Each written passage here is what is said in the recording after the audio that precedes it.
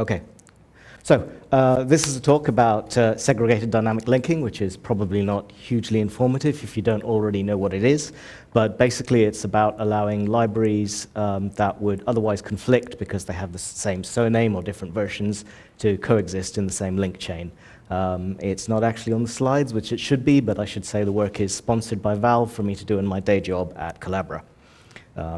Right, so the introduction. What this is about is the problem that these days applications and games and so forth are often containerized. They get their libraries from a runtime, and they're kind of insulated from the host system. They have access to the hardware in one way or another, but they're basically not interacting with the software on the system. Well, I say that, it's kind of a lie. The libraries mostly come from a runtime, but some of them, for the awkward reason of hardware being hardware and needing drivers, sometimes they still need to come from the host. Notably, Mesa, the libGL drivers, they kind of have to come from the host. There's no way a runtime can know in advance what your drivers are going to look like. So far, so good. Peachy, you might think this is something we can easily handle. Unfortunately, sometimes the host and runtime libraries are incompatible. They might, for example, to pick something completely at random, your GL drivers might be linked against libstd C++, and the libstd C++ on the host might be incompatible with the one in your runtime, which is going to cause a huge amount of sadness the first time you actually try and put graphics on the screen, because bad things are going to happen when you start talking to the wrong libstd C++. So that's kind of a description of the problem. This is sort of what it looks like. You have your runtime and a library in the runtime. You've got a host. The executable needs that library from the host. And you have a dependency. And at this point, it doesn't really matter which side the dependency comes from. What's important is that one or other side of this link chain is not compatible with that particular version of the dependency. It's kind of how the linker in the Unix world works, which probably a lot of you already know. What we want to know is, can we do something about that? What might a solution look like? So we have here as an example, a very sort of hand-wavy, lightweight example of what this looks like. And here you can see a very similar link chain, except that we have somehow, which I will describe in a moment, isolated one side of the dependency from the other. So you have two incompatible versions of the same library in your link chain, and the right libraries can see the right versions of the symbols. So hopefully everything works, everything is peachy. Nobody knows there's another incompatible copy in your link chain somewhere. Let's go and talk about that. Let's go through our objectives. We want to expose only the library that we want to isolate, the segregated link library. We want its dependencies not exposed to us in any way, so if it has further dependencies, we don't want to see what they are. We don't even want to be aware that they're there. We don't want to make code changes in the application, because obviously that's a non-starter. You have an application that someone has shipped in a flatpak or a snap or a Steam runtime or similar. We don't want to, recompilation for the same reason. It's a non-starter. We can't ask people to recompile, so it'll run on a particular host. It kind of misses the point of having a runtime in the first place. And of course, no performance hit. It's all right to talk academically about, hey, we've isolated things and we've made technology, but again, if there's a significant performance hit, that's probably going to be a non-starter for people. We need the libraries that we're isolating to be loaded transparently. We can't be asking users to do this sort of thing all the time, because they won't know in advance or even at all that this thing needs to happen. And we want minimal manual intervention. Now, what do we mean by minimal intervention? So in order of preference, our ideal solution would be a completely, purely runtime isolation mechanism. We'd start up, there'd be some magic on the system, it would all happen, nobody would have to intervene at all. That's the ideal world scenario. Next scenario, some compilation required, maybe build some sort of shim and tell it what the targets are. But basically automatic, very little actual work for a developer to do. And then finally, there's the manual intervention thing where someone has to go and figure out what the isolation, where the lines need to be drawn in the isolation, do all that work and make it happen. that would be sort of acceptable, but we're hoping for something towards the top end of the list that I've just gone through there. Right. So let's have a look at the various pieces of the puzzle that we're going to have to address to achieve this thing. So private dependencies. Libraries should have isolated dependencies. In order to understand how that works, we need to look at how it works today. Normally, all the dependencies in your link chain are in a single linked list. I'm slightly simplifying, but those of you who know better can hold your contradictions to the end. And the linker will go along that chain until it finds something, it finds a symbol it thinks you need, and then say, here you go. So even if we can get another library into this chain, the position matters. And because we've got different libraries with different requirements, the fact that it's a single linked list means that we can't just use this mechanism to do what we need to do. So how do we achieve this? It sounds tricky. It sounds like I'm going to have to write my own linker, which, I don't know about you, it's not my idea of fun. I really, really don't want to have to do this. So it turns out that the nice developers at the C library have already provided something which kind of does a big chunk of this work. It's a new library called DLMopen, which is like DLOpen, but it can create new namespaces. So you get a new link chain, which is isolated from the existing link chain. And it's more or less workable from about glibc 2.19. That's another one of those little lies I'm going to tell. The basic functionality works, but there are some patches that's still waiting to go upstream that make it work properly the way we fully need it to do. But they've done a lot of the heavy lifting there, which is great because it means I don't have to. DLMopen, just like DLOpen, automatically loads dependencies. And libraries are picked from the search path, which is kind of slightly not what we want, because remember, we want to pick libraries from the host in order to isolate them so that they can be sort of parachuted into the runtime.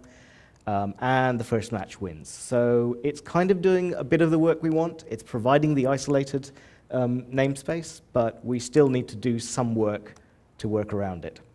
What can you see there slide-wise? There you go. Sorry, just a moment. My monitor keeps cutting out. Right, so isolated library should come from the non-standard search path, which means we want to divert the searches somehow. Linker loads all listed dependencies of a library, but the linker won't reload items that it already sees in the link map, whichever link map it's currently dealing with. If you ask for a library that's already there, it just kind of says, oh, you want this, here you go, and it gives you the already existing mapping.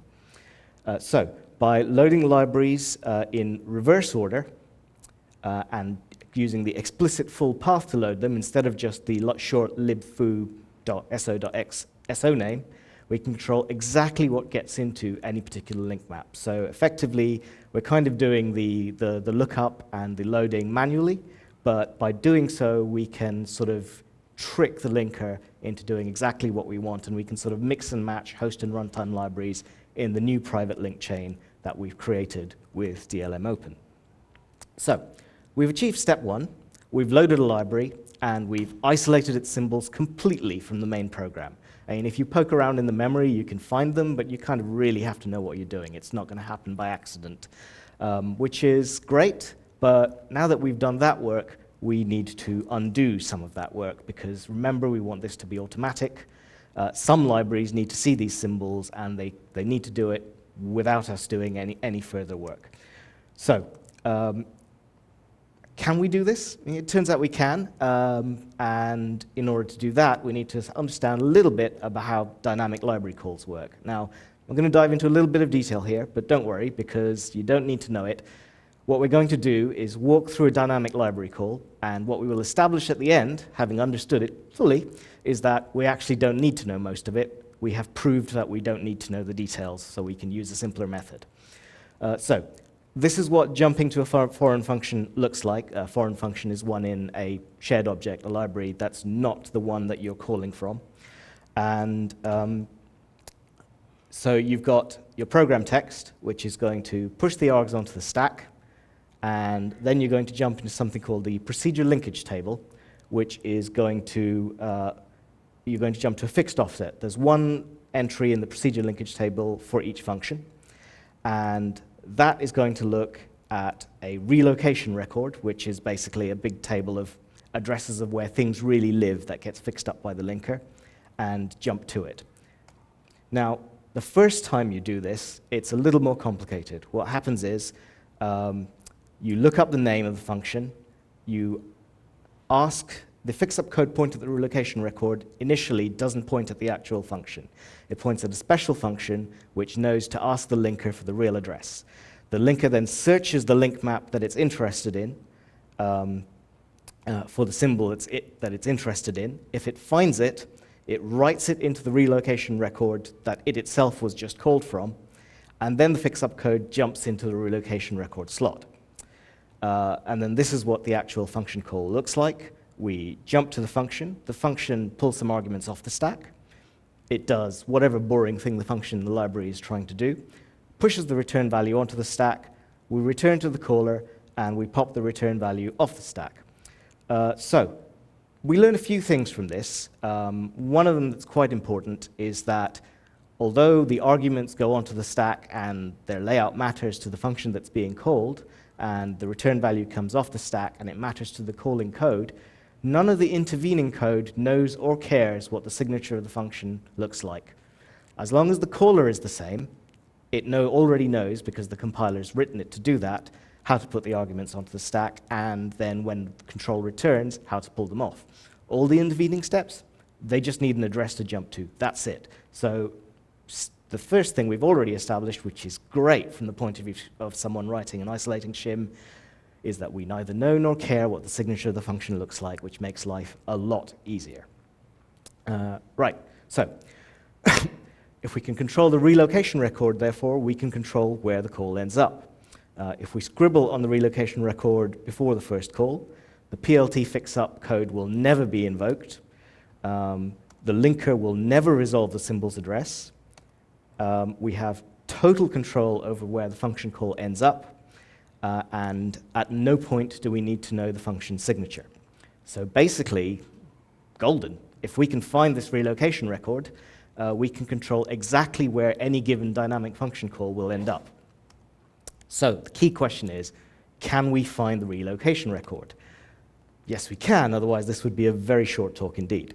The link map, which is available to you via some C library function, has the link to the mapped-in ELF library data, and libELF conveniently allows you to interrogate this. So you can find the relocation records, and we can do what we need to do. So putting those pieces together, we can make a shim library with the same SO name as the target, so effectively the system thinks it's the same library if it finds that library first. If you call it, if this SO name is libgl.so.1, the library thinks that's libgl. We put it on the search path before it would find a normal standard library, and then during the shim's initialization, we DLM open the real library from within the shim. We make sure, and we DLM open all the reverse dependencies to make sure they get into the link map so that the real library itself can actually see the symbols it needs to. As we said before, we do this in reverse dependency order, so we go all the way back down to libc, and then we work our way back up, and we search the alternate library path in order to do so. So we find the host libraries instead of the runtime libraries that we would normally find. And I'm packing quite a lot of work into this sentence here. We warp the link map and we scribble on the relocation records so that the linker is never actually invoked to find the symbols. We sort of do all that work beforehand, and because the relocation record is its guide to where to find everything, it goes, oh, this work's already been done. My work here is done, you want to go here, and that happens. So that's the brief summary. There are, of course, a few extra details to get something like this working.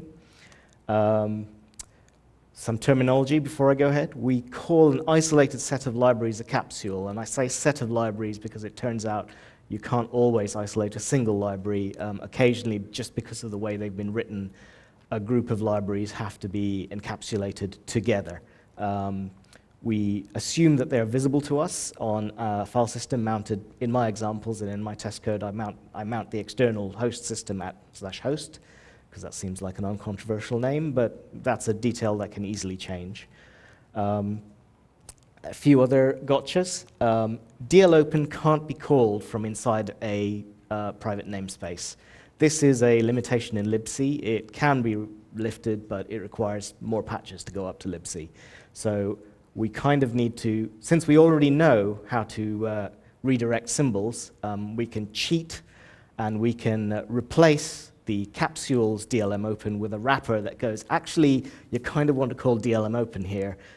If you call DL open, you're going to segfault, and that's going to be bad. This will be fixed eventually as more patches go upstream to libc, but for the moment, because we already did all the work to do this, I cheat.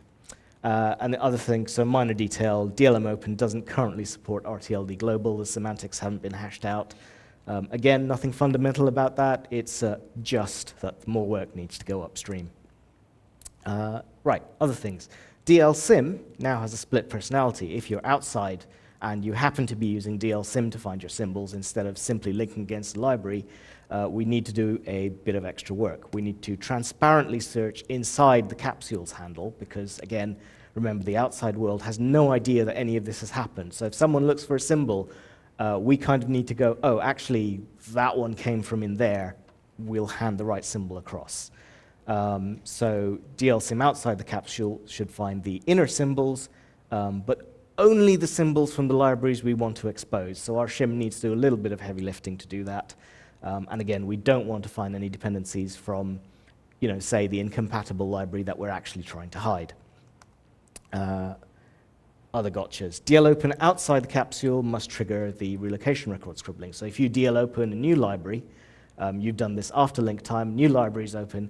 If we don't realize that that's happened and scribble on the new set of relocation records that came with that library, it will find the default library, not what we wanted. So again, we need to notice that that's happened, so we need to wrap DLOpen with a wrapper that does that. So any new library that's opened, we automatically divert the interesting relocation records into the capsule. Right. This was true, the next bit, extra problems. This was true until 3 this morning. It is no longer true. Currently, each namespace has its own glibc copy, and this works. I mean, my initial expectation was that this would be, cats and dogs living together, total chaos, the end of the world. Turns out it sort of works. If you don't pass any memory allocation or free across the boundary, so something inside the capsule doesn't allocate memory and expect it to be freed outside and vice versa, and you're not using threads, it basically works, which was a surprise to me, but there it is. Yeah. There was a deadlock in threads, which caused a bizarre symptom that if you called setuid and you had libpthread loaded, your entire program would live lock, not even deadlock, and just spin in an infinite loop inside libc for no readily apparent reason. That's fixed now in my patches, which are going to go up to upstream immediately after this conf. And again, I mentioned the alloc-free pairing problem. You kind of need to deal with that somehow or avoid it. This is what I implemented, RTLD shared, which allows you to say, I know I'm creating a private namespace, but actually this library needs to be the same in both link chains. And there was sort of some infrastructure available to do that in libc already because it uses it to make sure it's the same linker in both namespaces, and I've sort of abused it to make it available to callers so that that can be done. And for now, in order to make my demos work, I use my mechanism that I've already described for diverting functions so that both glibcs get their alloc-free cluster, your realloc, your calloc, etc., to be the same as on both sides of the capsule membrane, which seems to do the trick. Again, I didn't think it would work, but I tried it and it worked, so woohoo. And then once these patches have gone upstream, it won't be necessary anymore. Finally, does it actually work? Yes, otherwise this would be a terrible talk. These things have been tried and work. You'll notice the star next to Dungeon Defenders. That's because at some point in the last 6 months, something not related to the work I'm doing caused it to stop working. It was really annoying because it was a good demo, because it was a proprietary game that I could demonstrate work with this, but unfortunately, even without any of my libcapsule work being anywhere near it, it crashes in exactly the same way. So, I mean, I guess it works the same way with libcapsule as not, but yeah, there it is. The code is currently available there. The source for this talk is available at that link there, and I guess we're at the point where I say, any questions?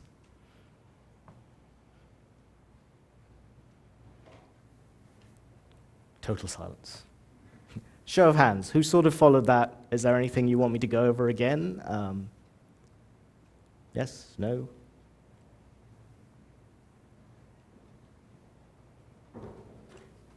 We still have about 20 minutes for questions, Sure. so don't be shy. Yeah.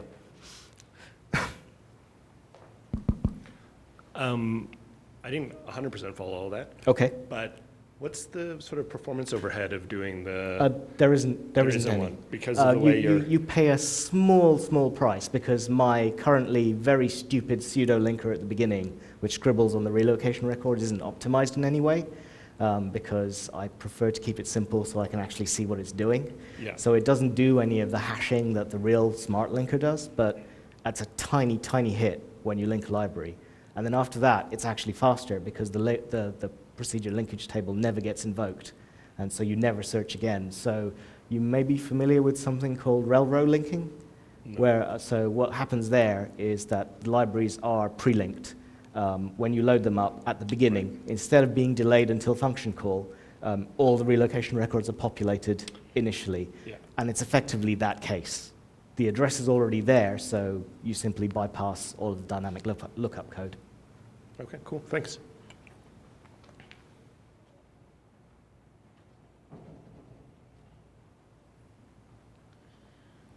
So what's the future of this code? Are you proposing to, like, I noticed you was saying something about Valve Yeah. about this, so it's gonna be in their store Yeah, now? I mean, basically, well, it's going to be, we're looking at improving the runtime isolation of games. There's a whole bunch of other stuff that's not actually libcapsule, but which my colleague Simon McVitie is working on, which is to improve the runtime isolation. And one of the things that that's going to do is assemble all of this, the host library trees and the runtime library trees, make sure you have the same copy of libc so you can load the newest one, because that is one thing you do require. You can't load the older libc, because otherwise something will say, oh, you don't have the libc symbols I'm looking for. And then once we've proved that it actually improves stability rather than making it worse, so there's going to be a lot of banging on games and things with hammers, but once we've proved that it works, and you know, if they say, yes, that's good, we're glad we paid you all that money to do it, then it will appearing in a Steam runtime near you at some point. Other things we're looking at is pushing the code up to things like flatpak for the same reason. You know, your Mesa drivers have to come from the host. They can't be shipped in a runtime. So, you know, we're going to talk to Flatpak and Snap or whoever and say, look, we've got this library isolation technology. We think it could help. Other things it could be used for is just generally, in a much simpler case, is a much safer way to load modules, because you can load a module, expose only the symbols you find in the module, and anything else the module links against, you don't care. You'll never see it.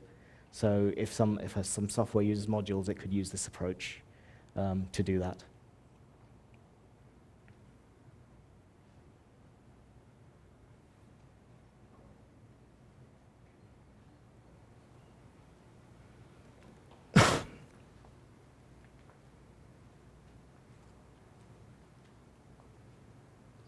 So just to follow up on your last remark about Yeah. a safer way to load modules, I mean, at the risk of hype propagation, is this like a super lightweight kind of container concept? I mean, there is no actual memory segregation, but the mechanism that you use to find your functions, you know, so the DLSIM lookups and the DLinfo information, all of that, because it's built into libc, will find the symbols from the namespace that you are in. Okay. And then libcapsule, what libcapsule allows you to do is just export a little bit of that into the main namespace. Right, okay. So, I mean, yes, it is super lightweight in that. It's so lightweight, you miss some of it. Yeah.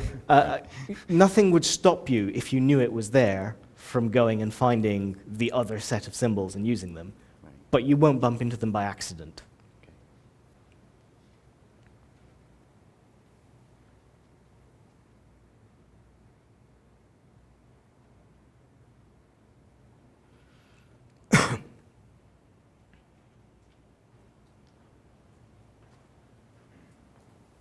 So how is feedback going, say, with the glibc folks? Are they happy to accept that?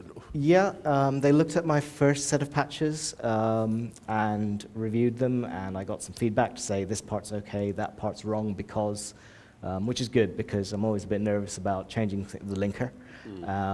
And the With good reason. Yeah.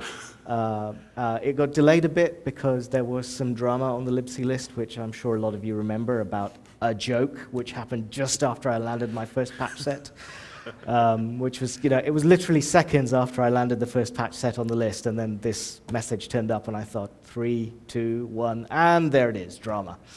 So that delayed things a bit, but the second patch set is currently waiting for review. And then, so that part is the mechanism of doing the RTLD shared thing that I talked about, so you can have the same libc on both in both namespaces. And then once that's done, there will be another patch set which implements a little bit of policy, so that if you want complete isolation, you can have it if you ask for it. If you want total sharing, of a library and all its dependencies, you can ask for that too. And then the default behavior will be the fundamental libraries, the libc cluster, libc, libpthread, libm, librt, the stuff that really, really needs to be the same on both sides of the capsule will automatically be the same. And the idea will be that DLM open will be very, very simple for a user for a programmer to use. And currently, I do quite a lot of heavy lifting in libcapsule to manually do the things that DLM open should do for you, and that is what the patches are intended to do. Awesome. So I remember when you were talking about this earlier, you were suggesting you might even have a demo. I do have a demo, and it might even work, who knows. Let's see. Is this the stable demo or the whiskey demo? This is, well, we'll do the risky demo first. No, we'll do the stable demo first. Good. So, come on to back. There we go. So you're going to see a lot of spew here, which is because I've set some environment variables. I guess you've got to kind of take my word for it that there's no libGL inside this cheroot. But you'll see a lot of spew, which is libcapsule saying, you want libGL, I've loaded a shim, I'm going to do that. And then, so if I do that, and that's running inside a cheroot which has no libGL in it, and if I go up a bit, I should have reduced the amount of debug before doing this demo. There we go. We can see it's dumped out some information. So if you can see, it says DL handle capsule.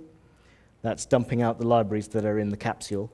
I don't know whether you can see up there, a lot of them are prefixed with host. So they've come from outside the cheroot. And some of them are prefixed with just /lib, as you'd expect. They're normal things. I'm using a cheroot as shorthand for a runtime right now. And then if we go down a bit further, come on, monitor, show me what they're seeing. You can see DL handle default. There's a separate namespace. That's where, and you can see one thing, two things begin with /shim. That's where the libraries that are, the shim libraries that are using libcapsule come from. And then there's the whole bunch of information about where it's finding libraries. I'm happy to show that to someone like closer up if you're interested. That's the simple test, and if I'm lucky and nothing has broken since 3 this morning,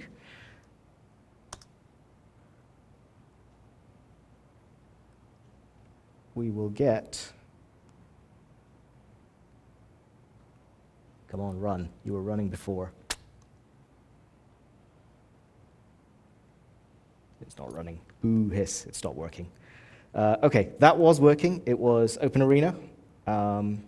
And as obviously sort of a bit of a better test than GLX gears, but I think, do I know what that is? Let me try a couple of things, see if I can get that all working. But yeah, sad times. The dark angel of demos has visited me.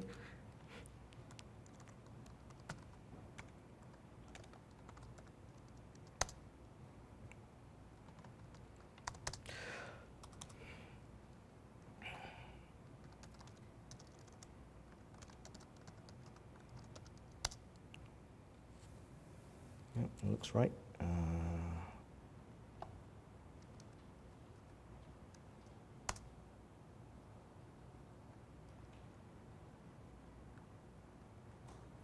No joy. Sorry about that. I will probably start working as soon as I've stopped giving this talk.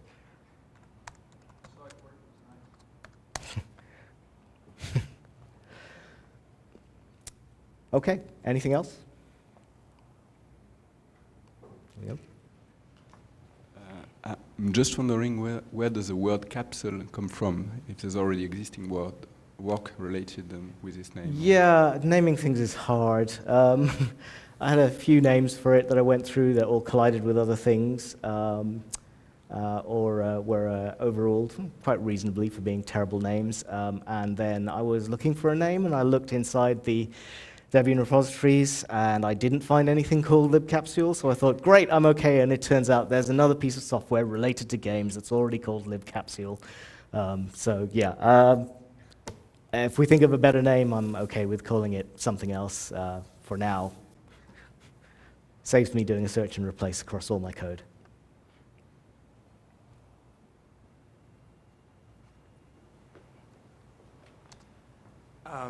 Not sure if that question makes sense, but you said that your library doesn't have any impact on performance. Yeah. When I load a C program, a C++ program, which loads a lot of C++ libraries, which loads in more other C++ libraries, which end up in a large lookup table for Sure. symbols, Yeah. could your approach actually improve performance by just exposing those symbols that I actually want instead of all of them that are possibly accessible?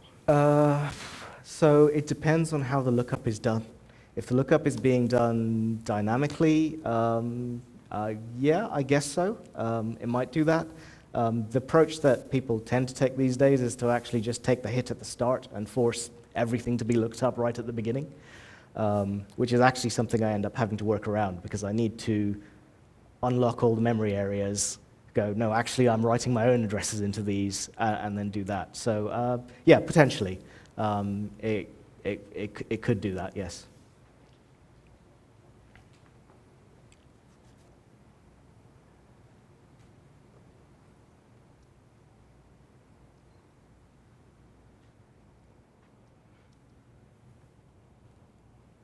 Okay, I guess that's the end of the talk.